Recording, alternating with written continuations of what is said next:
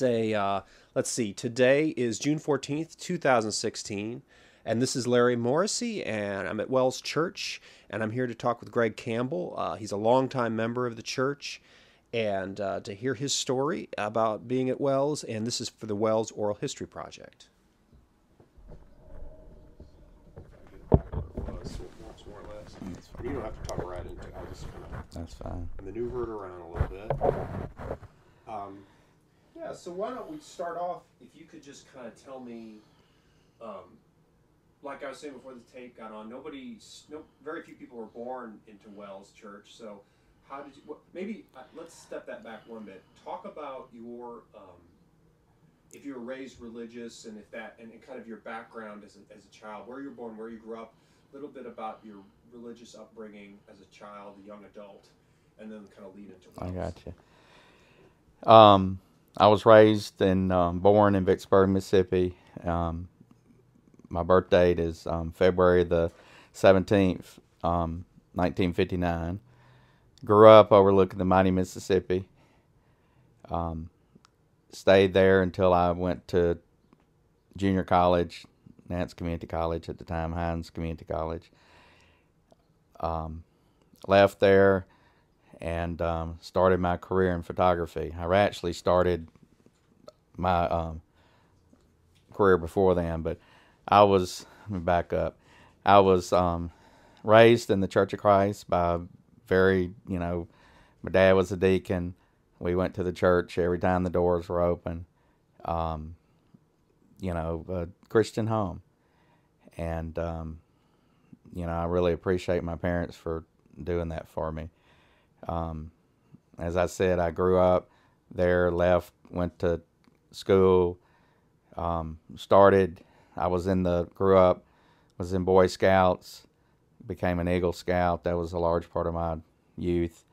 Was in the band in junior high and high school, quit the band my senior year of high school, and traded it in for a camera, and I say the rest is history. Ever since then, I've basically been a professional photographer. I got 6 months after I got my first camera with my first income tax refund, I got a request to be a photographer for the newspaper, shoot football games on Friday night for them. So I did that, and then in the summers did soccer tournaments, tennis matches, swim meets, you name it. And then went to Hines and did the same thing and decided that school wasn't for me, so I started at the Clarence Ledger in January of '80. And as a lab technician for the focus sections, which was the neighborhood sections at the time. And when Gannett bought the paper, you didn't have to have a degree. Since I didn't have a degree, the Hettermans, when they owned it, you had to have a degree. And the Gannett, you didn't have that. So I was ready to either go back to school, get a job, do something. And luckily they hired me as a staff photographer. And I did that for like three and a half more years. And got burned out, as typical in that business. And had been married a year and decided just to leave, to jump ship, and a month and just go out on my own, go to the freelance world. And a month after doing that, I told my late wife, who grew up United Methodist, her brother-in-law was the longtime United Methodist minister, and her sister later became a United Methodist minister in life, that I wanted to join a church. I was ready to I guess change that part of my life. When we were at the newspaper, it was in the early 80s, and we, partied a lot and lived a, life of singles, and so I was ready to join a church. And I tell people this all the time. I appreciate my parents growing me up in a Christian home, but I just felt like the church, that they grew me up in was not where I needed to go. And I had being a very fundamental church, as the Church of Christ is, I had some reservations about, something that was more rituals and everything. But, I knew that, give it a try. So we tried one other church that was near where we lived at the time, and it just didn't seem a good fit. At the time, there were too many elderly people in membership there. So I just didn't feel connected. And I said, what about Wells? And Virginia is my late wife's name.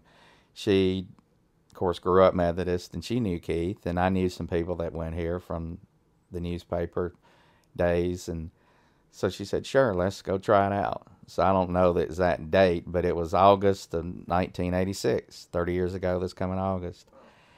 So tell me, what did you know about, what was the rep, or what did you know about Wells before you came over here? Not a lot, other than, like I said, some people at the Clarion Ledger went here, and that's a good question, because obviously I knew something. The fact that I said let's go there, I think that was it. I knew some people, that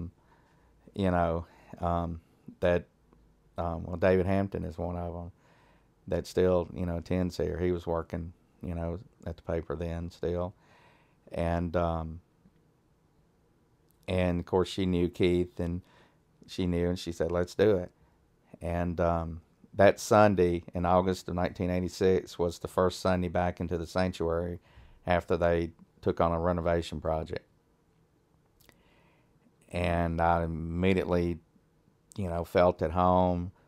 I don't remember, I told Keith last Sunday when we celebrated our 90th, I don't remember what he preached on, but the choir sang Them Dry Bones. And I do remember that. And it wasn't, like I said, I was kind of scared about it being real ritual. It wasn't, the choir didn't wear robes. It was just, I just felt welcome. And I walked out that Sunday and said, I think, this is the place. And that was, almost 30 years ago. Wow. So it was that quick. But I would imagine, from what I know about Church of Christ, is that the one they don't use instruments? Correct. It's no instruments, a cappella singing, very fundamental beliefs. The main belief, one of them is, like I said, I appreciate my parents growing me up, is the fact that, if you're not a member of that body of church, you're not going to be saved. And that's their, main belief. And I just, my God is not that kind of God. But like I said, I appreciate them, growing me up in a Christian home. And I lived a life, sowed my oats, and then decided, I wanted to, it's basically, it's maturity. And, I was growing up and decided that I wanted to cultivate a different kind of friends, to be a part of. Like I said, most of us at the newspaper at that time were young. It was in the early 80s. We were starting to get married, some of us. But, I just, like I said, when it wasn't, let's try other churches out, it was make a tour. No, it was one church in Wales, and I'm still here almost 30 years later. Well, tell me about the first maybe year or two of being a member here, kind of how you kind of acclimated. Did you jump in right away in terms of being involved, or was it gradual? I think I said earlier, Virginia, my late wife, and I had been married a little over a year when we came here. And I think we joined pretty soon. I can't remember. I don't think it took us that long to join. She was a member at St. Luke's, and that's where we got married. And she just transferred her membership, I guess. We became pretty much almost immediately involved in Bible study. We had, let me call it my brain, home Bible studies, I guess you'd call it. where we met in people's homes or other places outside the church. I think we did it like once a week, and we became involved in that, and that really got us into the network, I guess you could say, of the church, meeting people, getting more involved. And at the time, well, actually, before we got married, we realized, that we were, going to get married and all, and we'd want to have a family. We both found out we had fertility problems. So,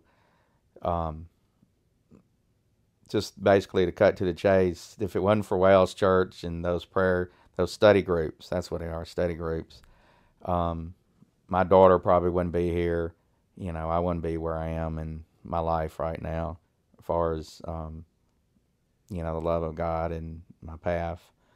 They prayed my daughter into this world, and I truly believe that. And we just, it helped to become, involved in those study groups, because it was small groups of, 10, 12 people or so getting together and studying the Word and fellowshipping and praying over each other's, requests.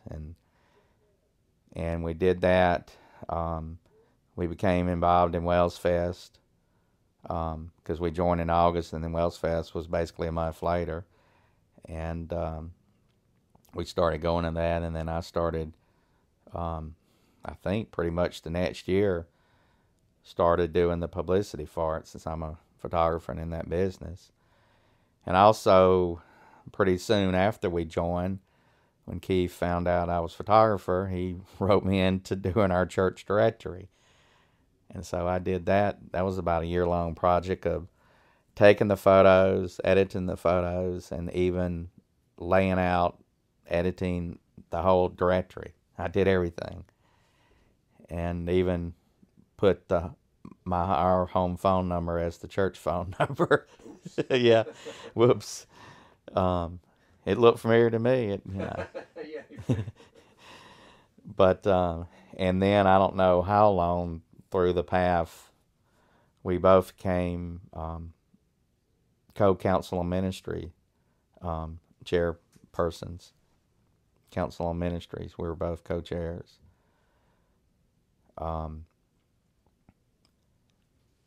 I later took on the responsibility of doing our newsletter, Wellspring. I edited it. I don't know how long how long I'd been here before I started doing that. It wasn't too long.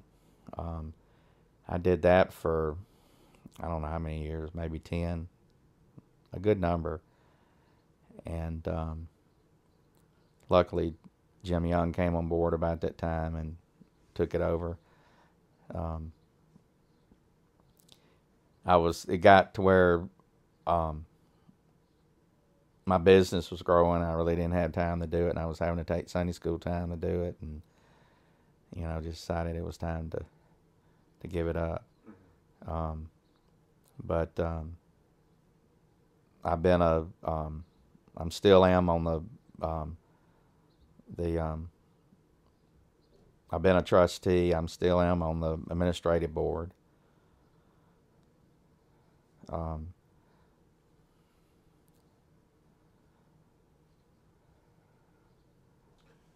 Let's talk about Wells Fest for a little bit, since it was something that happened. So, it's, I would assume, kind of the most visible thing, kind of community-wide, that the church does. Tell about your kind of experience. First, just tell me about your experiences working with it, and maybe some memorable memories of being involved. Like I said earlier, we joined in August of '86, and basically a month later was Wells Fest, and it was it was still when they were having it at the old Riverside Park, and we went and enjoyed it, and got to know more Wells people, by going and stuff. And then I think it was the next year they moved it to Lakeland Park, which is now Jimmy Jamie Bell Fowler Park, because they were renovating this when they closed Riverside Park and was building the Museum of Natural Science and renovating it and doing all that. I think is when they did that. And like I said, I became the director of public relations chairperson for Wells Fest, and I started doing all the publicity. And Wells Fest was we just celebrated our 33rd or something. It was just beginning, so it was kind of hard in a way to do the publicity because everybody's saying, "Oh, you're just another church festival," and we would gradually get publicity, and we became a reputation as because we were one of the first family-friendly festivals in Jackson, if not the first. And so we started developing a reputation, and and people knew it was the last Saturday in September. But we still needed publicity and stuff. So I did that and enjoyed it, and like I said, it was sometimes like pulling teeth trying to get somebody to give a sponsorship or get donations or something. Now they're knocking the doors down trying to want our money that we raise, because we raise an average of $50,000-$60,000 every year now. And was that something that started from the beginning, or when did that? Yes, the first Wells Fest, actually the monies went to the building fund of the church. Malcolm White, did you not know the story? I know that story. Yeah. Okay. He tells it. Yeah. Times, yeah. He told it a couple years ago when we won the Arts Award. Mm-hmm. But that was the first year. But after that, it's gone to the community. It's, as we say, Wells Fest is Wells' gift to the community, and it truly is. And that's your big news hook, really, in terms of getting, announcing who's going to be the recipient. Right. That kind of thing. But like I said, early on when I was doing the PR, it was, oh, you're just another church festival, why do you need all this advertising and, stuff? But as it grew and all, it's, it's become a fixture. And, like I said, charities are jumping at the bit to be selected as a beneficiary for it. I think I did that job for about 10 years until I was out of town one Wells Fest for a family wedding. And I said, well, I've done it long enough. Let somebody else do it. So Peggy Hampton took it over. And she's continued the torch. And luckily, as Wells Fest has grown, made her job a little easier, Do you have any specific memories of actual festival days that stick out in your mind, or people that were performers, or things that happened at it? Yeah, several. One is not too fun to remember, but a long time, still a member here, had an episode. We used to serve shish kebabs, and she got choked on a shish kebab. Luckily, there was a doctor nearby and other medical personnel, and they were able to take care of the situation. And she's still living and a member of this congregation today. One of the performers that I remember that for a number of years, Malcolm did all the lining up all the music entertainment. I don't know how many, but a number of years. And then he decided to pass the reins over to Raphael Sims, who's done an excellent job.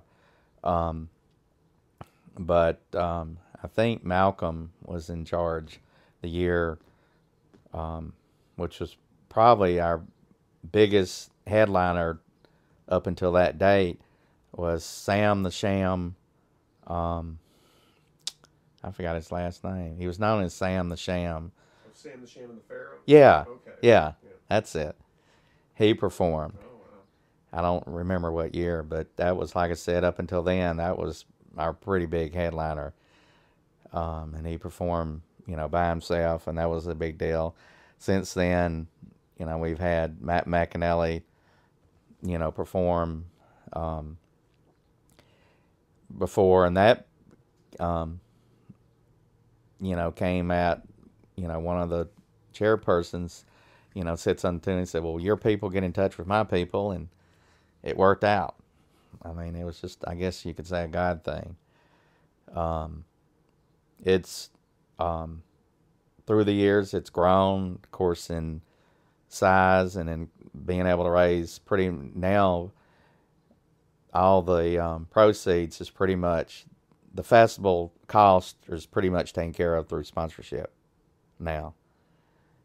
So everything we raise is, for the charity, for the beneficiary. That's great. We've had some, big competition through the years. We still used to, for a number of years, I know at least a couple, Blue Cross and Blue Shield held their big Kids Zone event.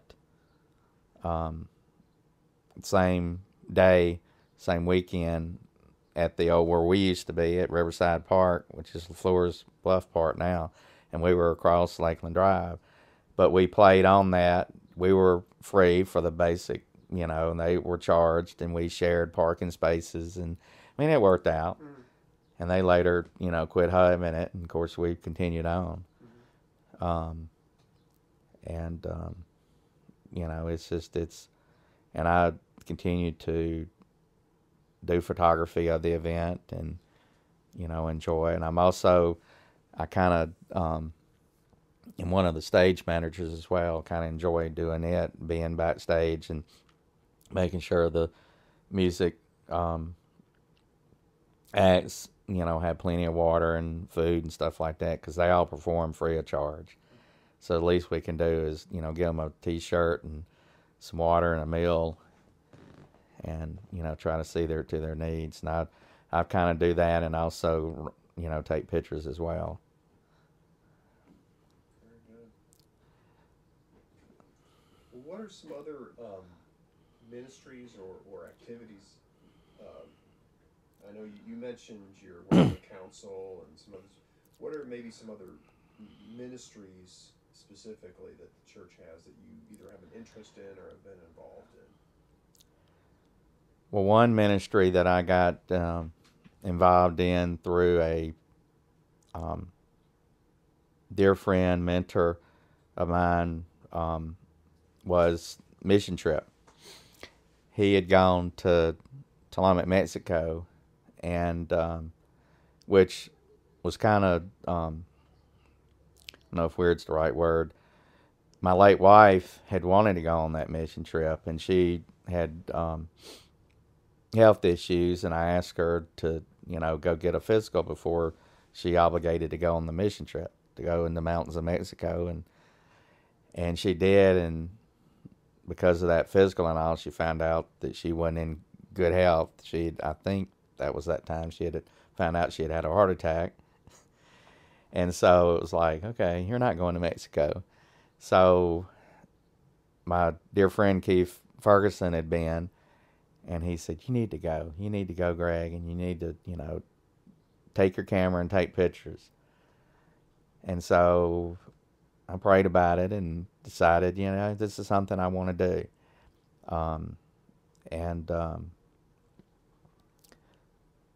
Go in, memory of my late wife, go for me, and so I went.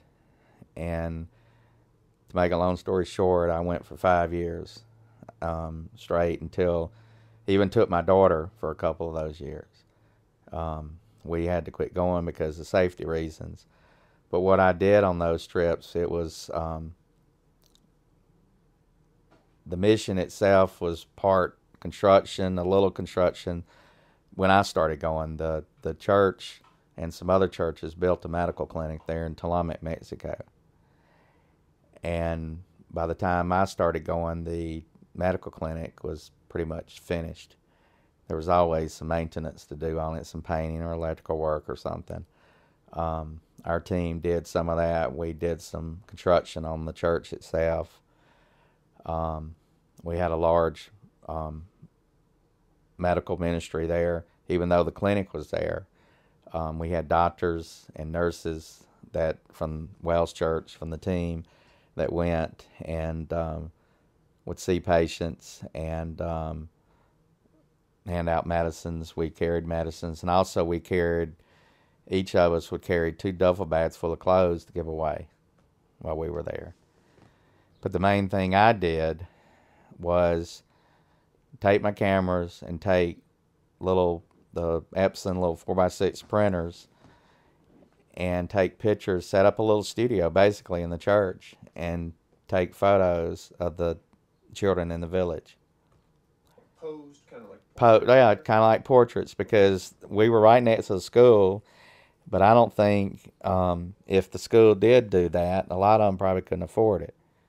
That wasn't really my, I didn't care about that. I just, did it. Somebody said, they would love doing it. And the fact that, we usually went the end of October, which is around the Day of the Dead celebration. And there were children that would come dressed up in their costumes.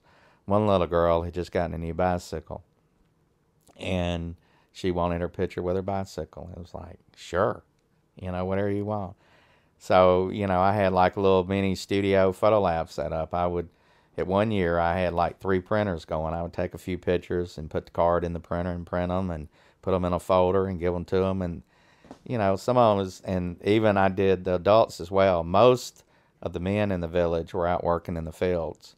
So it was mostly the females, the moms, that would want their photo taken. And it was kind of interesting because normally I would just take like waist up, like a nice little portrait.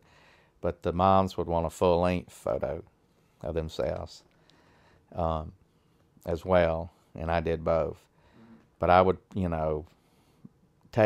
print anywhere from 300-400 pictures in a week of the kids and the people in the village. And, people still thank me for doing that. And one of the other things I do here at Wells, I kind of transition to that. Across the street is Galloway Elementary, and we are one of the adopters of that school.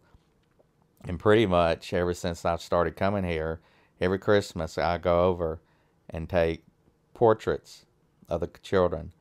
I know it's gotten a little better, but years ago, very few of the children could afford school portraits. So that was, Wells' gift, my gift to those children. I look at it like this. God gave me the gift of photography. I'm just sharing that gift. I mean, that's as simple as I can put it.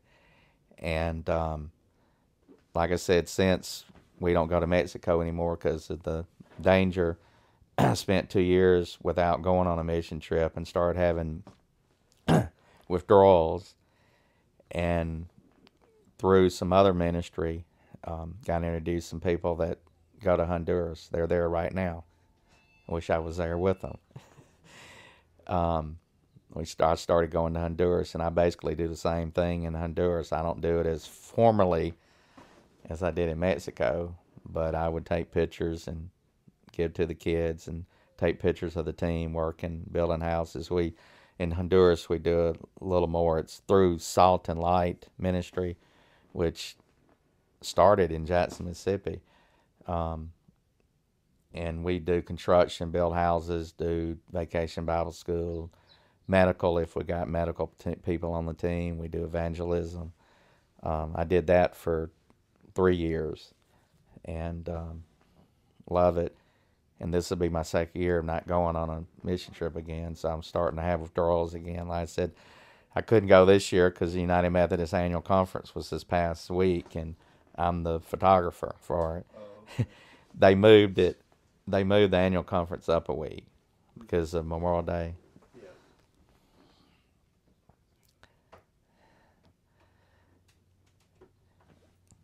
And so that kind of messed me up going on that. What was the impact of going to Mexico, doing the initial mission trips, in terms of like your faith life and your activity here at Wells? How did that, when you came back, how did that change you, or Oh it seems yeah. like it I really mean, kind of affects your life? well, I mean, I had been out of state, but never been out of the country. And going to a third world country and seeing how they live, it just changed you. I mean, you don't take things as for granted as much. You realize that you're blessed many times over for what you have and what God has provided for you. Um, when you see kids walking, running down the street with a bicycle rim, not even a tire, just a aluminum metal rim with sticks, rolling it, smiling, having fun. You know that they're enjoying life as much as you are with all your toys and that you've got back home. Um, getting up at the crack of dawn, going 20 minutes or so away to another nearby village and handing out clothes to the migrant workers and soup and coffee in the wee hours of the morning before they go out and spend all day in the fields um, picking tomatoes. And you look up at the sky and see the stars that you think you could reach out and touch because you're so close. You're up in the mountains. Um, just sharing God's love. Um, and through a couple other ministries I'm involved in, and some at Wells are still involved in, but some have been involved in through the years and just kind of got burned out. One that is very dear to me and basically changed my life. Just continued my path of growing in Christ is called Cursillo. And it's basically a 3-day spiritual retreat that trains, equips the laity to come back into the church to do, be a leader. But what it really does is 3 days of God's love, learning, discovering what heaven is probably, hopefully, going to be like. And I did that in 2007, and I've since been a leader. I serve once a year on staff. And through that Cursillo ministry has led me to prison ministry called Kairos. And I'm on the advisory council of the Central Mississippi Kairos, Central Mississippi Kairos is, I guess, what it's called. We do 2 3-day retreats, kind of like Cursillo, a year. We just finished one in March. We got another one coming up in October. I've done probably 5 of those and really enjoy it. Just sharing God's love is what it's all about. Let's talk about Wells, kind of the worship service here, and what elements of it that are especially it's a good question. To you. Yeah. Yeah.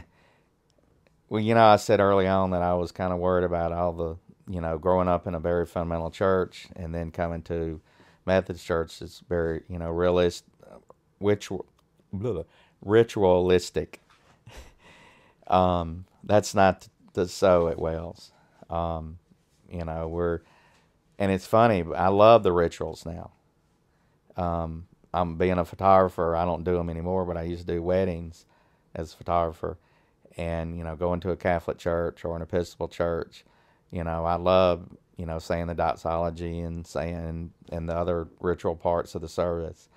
I enjoy that. But I like the laid-back approach to Wells. It's like I tell people, one Sunday we may be United Methodist, and next Sunday we may be Pentecostal, we may be Baptist. It's just whatever the Holy Spirit and God, leads us, and Keith and the choir and the lay minister to do.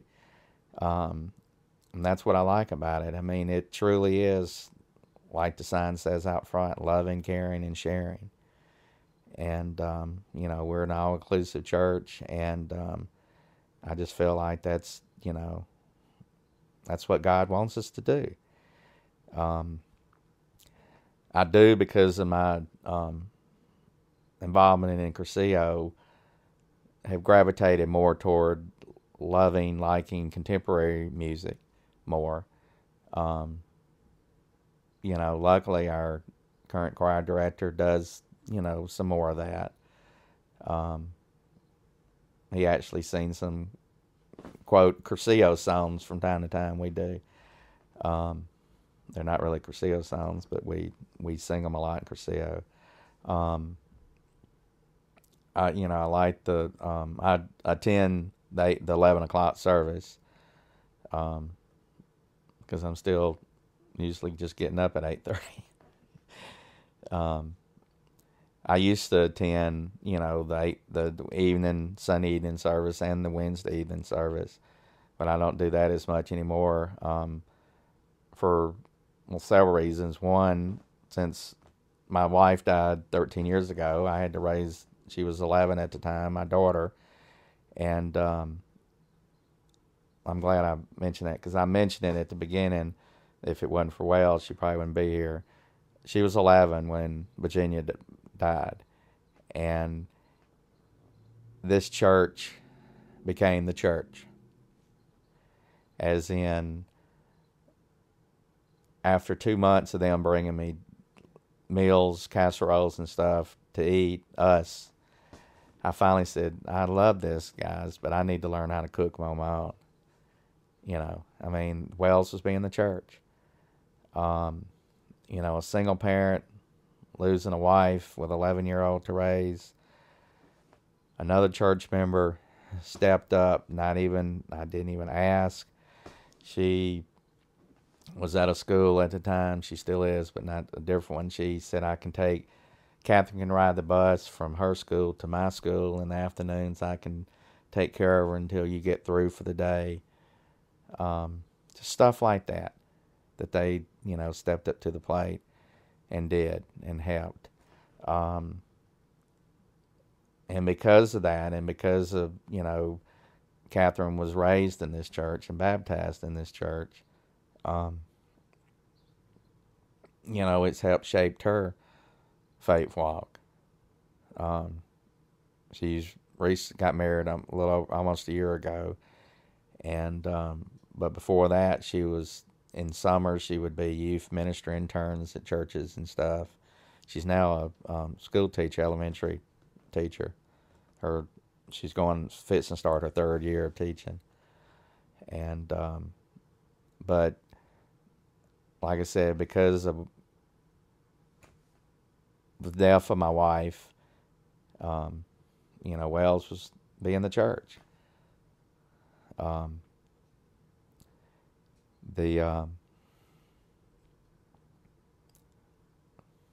Lost my train of thought. What was the question you asked? Well, I was thinking about you talked a little bit. I maybe talk just a little bit more about the music, because it does seem like a very distinctive, because it is, like people say, well, we do traditional, and then we might hear, like Keith wants to hear sitting by the dock of the bay, or right. You guys really have this wide range of spirituals. Well, it's like I said, the music at Wells, the first Sunday, I do remember the choir saying "Them Dry Bones," and I came from a church that was an a cappella church, didn't have any instrumental music, and so the music I love. I'm not a great singer by no means, but I love music, and I love the traditional hymns. It's like I said, here in the past few years, I tend to gravitate more toward the contemporary type hymns, just because I listen to it on the radio and through Cursillo and other ministries.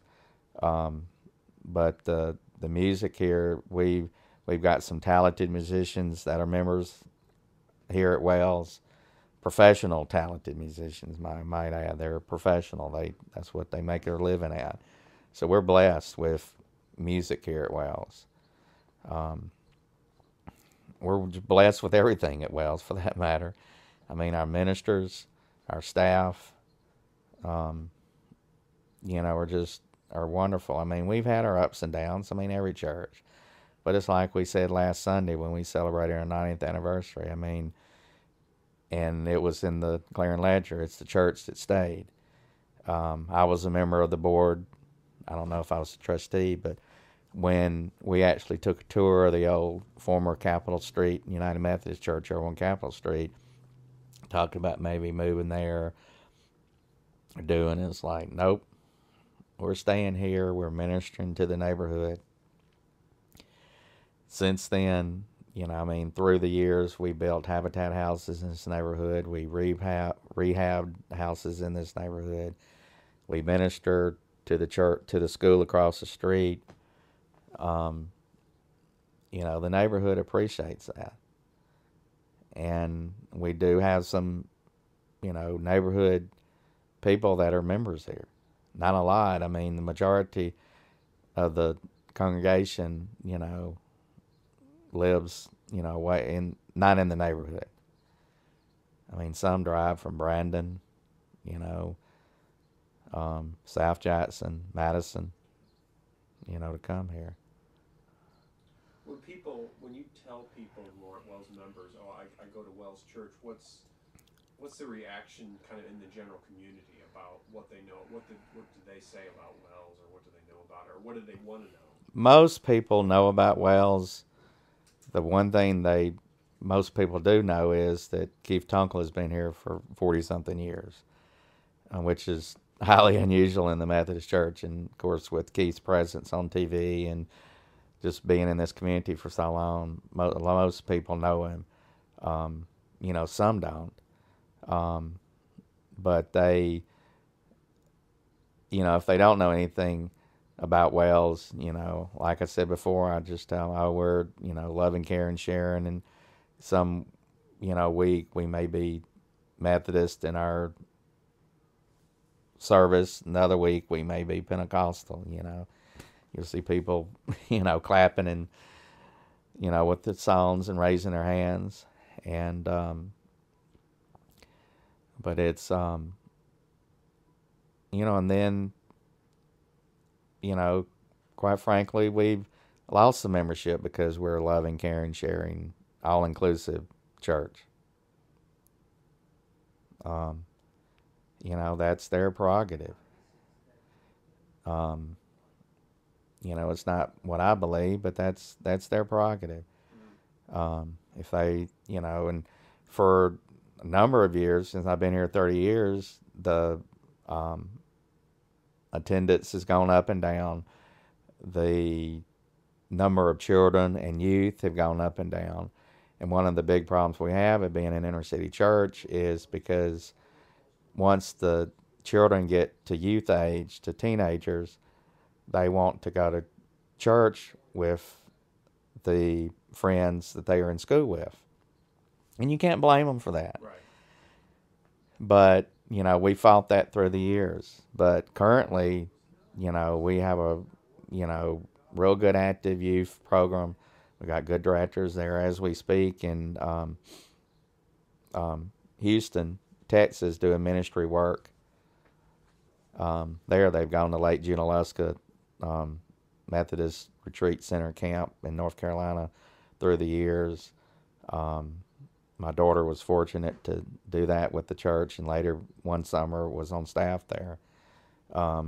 Through early on when I was here, the youth didn't do that. They didn't do anything in the summer. So we've stepped up, that presence. But it's a continuing battle, uphill battle as far as the youth. Children as well. We're always, Keith said that last Sunday in his vision for the church in the future and all, to get more children here, families and stuff. And, we do a good job. We could always probably do better at ministering to children and youth. But compared to what I've seen through the years of being a member here, we're doing a good job now.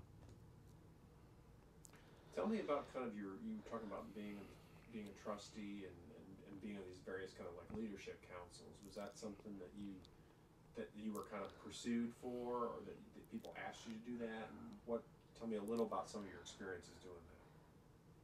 Well, when Virginia and I, my late wife, were co-chairs of council and ministry, I think we just kind of, because through our involvement, we just kind of gravitated to that role. And Wells always has a policy of, if you want to serve on the council of ministries or administrative board or serve on a committee, you're basically self-appointed. I mean, there may be people that say, why don't you, ask Greg or do that? But it's basically, whoever wants to serve, we, let them serve. I mean, it's a responsibility. I'm, like I said, I'm still on the administrative board. I don't come as much as I would like to with, other obligations and stuff. But it's, after being here 30 years, there's pros and cons. It's nice to let some new blood come in and take some leadership roles. And also, at the same time, some of us that's been around for a long time, having our opinion on the decision-making boards is good as well, I guess you could say. I'm trying to think if any other I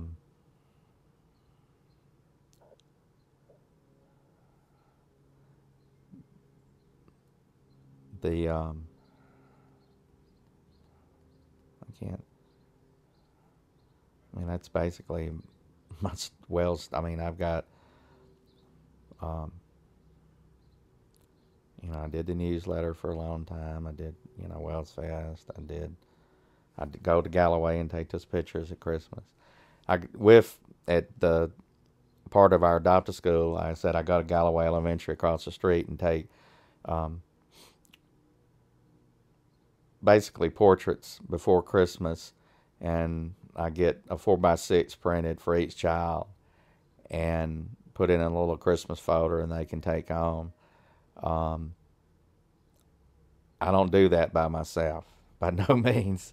I get assistance from, I call them my elves, from Wells, helping me either do the actual photography or to help the children line up, make sure their clothes are straight, their noses are wiped, all that stuff that goes, into taking a good, nice photo of a child, a student.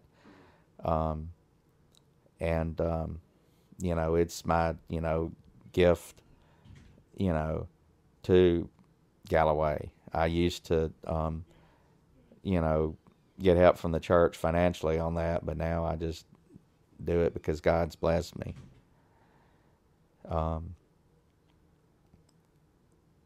Through the years, I've helped with cookouts at the end of the school year that we used to have for the kids over there. We'd have programs, incentive programs. We'd give out awards and stuff.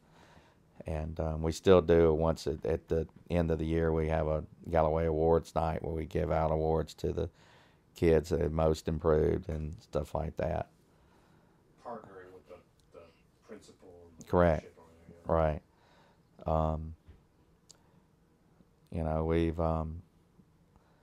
I've seen the neighborhood change in the 30 years of being here. Mainly because of Wells buying up the properties. On the corner across the street was a, drug house of prostitution, and we bought it, and that and another house next to it, and now we use it for parking, and we've got gardens planted. We've got, and I think that's one of the things the neighborhood loves about us staying here is we have beautified the area by having church members who talent and gifts and graces are gardening and planting trees and plants and shrubs and stuff and making it look beautiful. We have the area's first urban garden across the street from the church, dedicated to Jesse Gates, a son of two members at Wells that died tragically. And we, like I said, we built Habitat houses in the neighborhood. Then we started, after Habitat got a little too expensive for us, we started buying rundown houses and rehabbing them. Our church guard lives in one of them. We meet our Sunday school class, Keith's, called the Serendipity, houses across the street. We purchased it and rehabbed it, and we use it for Sunday school and also for Sunday night services. So we bettered the neighborhood through the years. What do you think about, because of Keith's age and, his longevity, obviously not going to be here forever for you. How do you see the future of Wells stretching out from you? Just celebrate your anniversary. What do you see how do you see the future going for Wells, especially with, eventually having, another pastor here?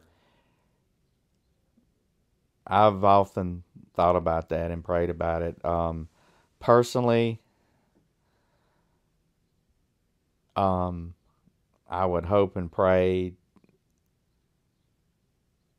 and I'd say right now 90% chance that I would stay here. I know a lot of people that come because of Keith. I mean, the fact that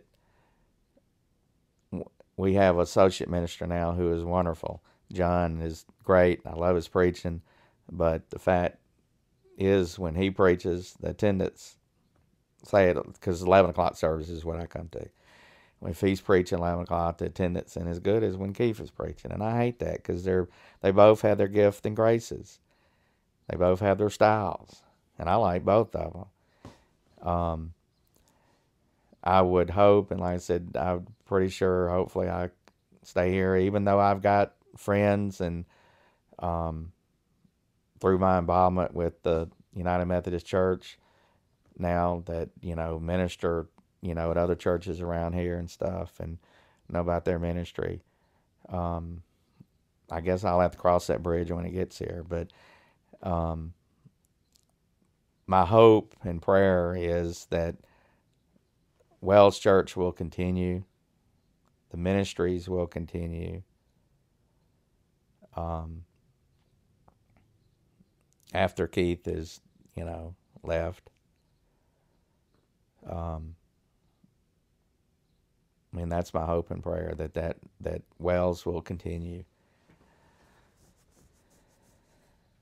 But it seems like there is kind of a core strength to the church that extends out beyond Keith, and that there is a real strong community here that would continue on. Maybe not in the same way. It would obviously change, but... Oh, yes, there is. And Keith would be the first to tell you. A lot of people say, oh, that's Keith's church. It's not Keith's church, and he'll be the first to tell you that.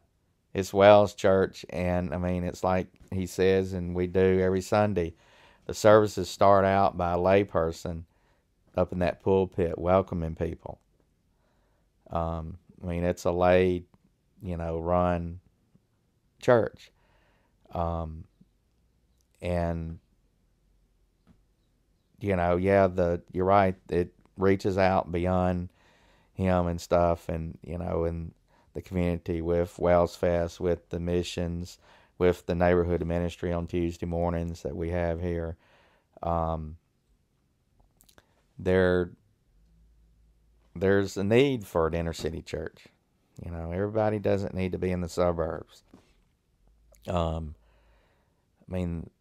is what Wells has always been about, that I know of, and that's what we're about now, and I feel sure that we'll be that in the future, is ministry to God's people, either in the neighborhood or outside the neighborhood, like through events like Wells Fest. Like I said, it's, in a way, it can be kind of scary to think of the future. It's like they asked me to be Rotary president last year, and I said, nah. They asked me again this year, be on path to be president. And finally I said, yeah, you've asked me 2 years in a row. That's an honor. I need to say yeah. But at the same time, I don't like to think about what's going to be 4 years ahead of now. you know. But I guess I'll cross that bridge when I get to it. You know. But, well, it's just like this past Sunday. I had worked 45 hours in basically 3 days being the official photographer at the United Methodist Conference annual meeting downtown at the convention center. And if there was any day or reason or excuse to sleep in Sunday and not come, it would have been this past Sunday. And obviously a bunch of other people decided to, because our attendance was way down. But whenever I made the decision to crawl out of bed, whether I'm tired or not quite sick enough to really stay home, after I come here, I leave here thanking God for dragging me out of bed to come here, because it just lifts you up. And that's what it's all about. Worshiping God, loving God, being around people that love God and worship God.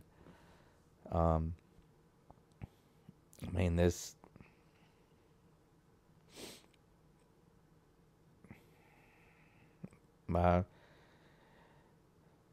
Wells family is very dear to me, as you can probably tell through my talk today. But it's just because of Wells, I'm where I am today. I'm blessed with life, with gifts, with talents, with friendships that last forever. It's just people ask me, how you doing, Greg? My motto is, now I'm blessed. And 30 years ago I couldn't say that. 10 years ago I probably couldn't say that. But going through a tragic event like your wife dying and having an 11-year-old to raise, and having this church be the church, I don't know what else I could say about Wells. You talk about grace, for sure. Right. That just, and I've seen it not just personally, but I've seen it with other people countless times, the church being the church. And that's one of the things one of the talks at Curcio and Kairos is the church. And it's like, we say, who's the church? We are the church. It's not the building. It's the people. And the people that come to worship at this, I can't believe I forgot the address, 2019 Bailey Avenue, are the church. They know what it means to be the church and to help others. And that's what it's all about. It's not about seeing how much money you can raise to, build a fancy new gym or to do whatever. It's, if the need is there to raise the money, like it is now, we're trying to renovate our kitchen and fellowship hall because it hadn't been done since right before I joined 30 years ago. The need is there. It will happen. This church was paid off after they renovated 30 years ago. That building fund was pretty much paid off after it was, when they dedicated it. Like I said, we've had our ups and downs, but we're still here 90 years later. Well, great. I don't have any more questions for you. Is there anything that we didn't touch on? I can't think. I mean, that you'd like to add? I like to talk.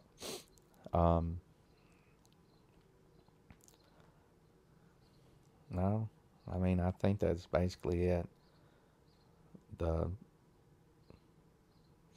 What I've been involved in, what I've seen, my hope. Like I said, I've seen ups and downs. We've,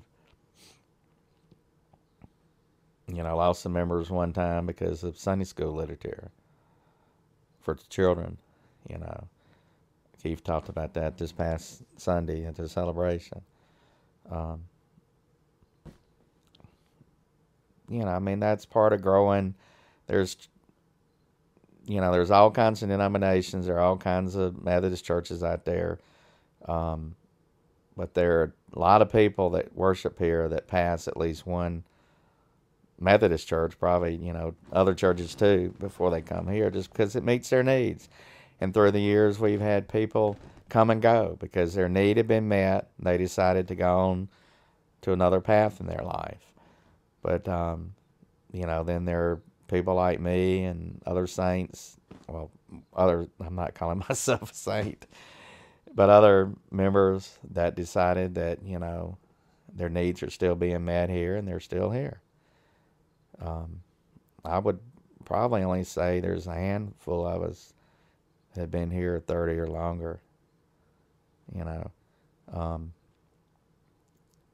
Wells can tend to be a, transition church.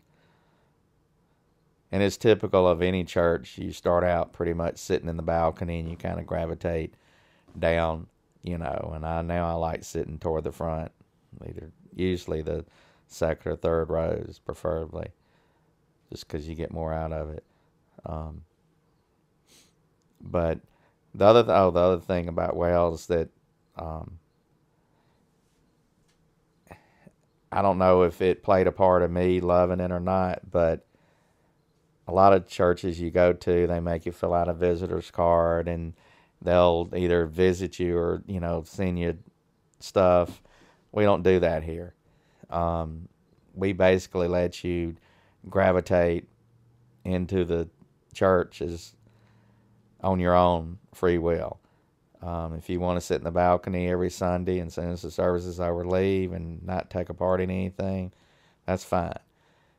But if you want to gradually move from the balcony to, up front and get involved, that's your discretion. We don't hound you on it.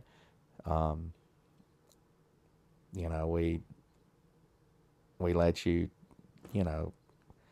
we just let you have your own free will as far as that goes. And I think a lot of people like that because they've come from other churches, denominations that don't do that. And, they feel like they've been, pressured or, and that's one thing that I think that's different about Wells is, you can, and on that same note, some people call us cliquish, that we have cliques. Every group has cliques. Yeah. But, if you want to be a member of that clique, we're going to let you join us. I mean, people accuse Curcio of that. That's why my late wife was kind of turned off by it when we first came to Wells. I didn't know anything about it. And she felt like it was kind of cliquish, and she never really wanted to be a part. But, we're just, if you want to be a part of something and you want to do something, just speak it, say, can I help or can I get involved? Or that's like I said, when we first started coming, we got involved in those home study groups almost immediately, and that, led us into knowing more people and getting involved. And we were probably just both thirsty for a Christian. Well, I know I was, for a Christian fellowship.